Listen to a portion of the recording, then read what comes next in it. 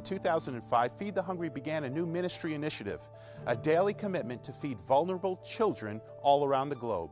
Children who've been orphaned because of war and disease, children who come from horribly poverty-stricken communities, children who've been taken from their homes and families because of natural and man-made disasters, children basically who without the help of their local church and the help they receive from Feed the Hungry simply would not survive.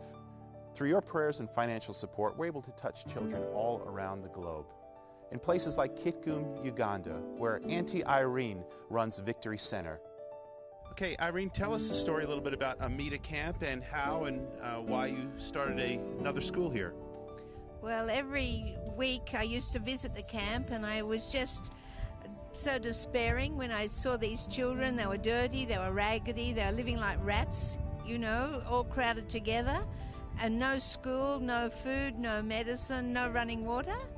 And I asked God, what can I do? And then somebody offered me 6 acres of land across the road from the camp.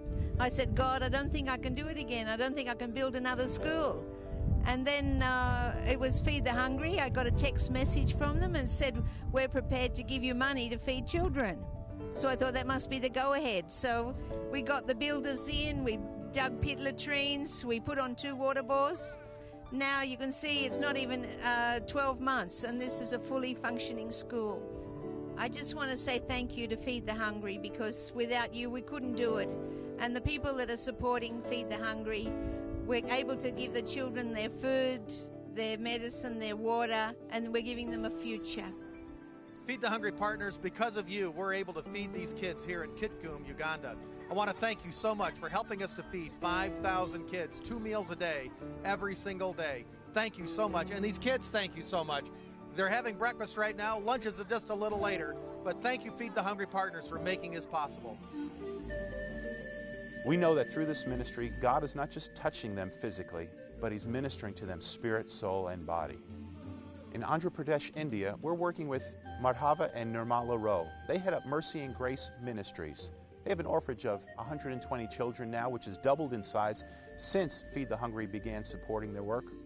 They also reach out to about 1,000 kids each and every day in 26 villages, rural areas where there's a big problem with child labor.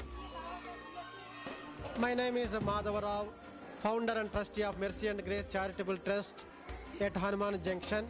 We started the program at Emmanwar village at Baptist Church with few children. After the Food for the Hungry program started, the children increased, they are getting daily food, they are learning the word of God. I want to thank to all the partners of Leslie Global Feed the Hungry for supplying food for 1,000 children in Andhra Pradesh, India, in every day.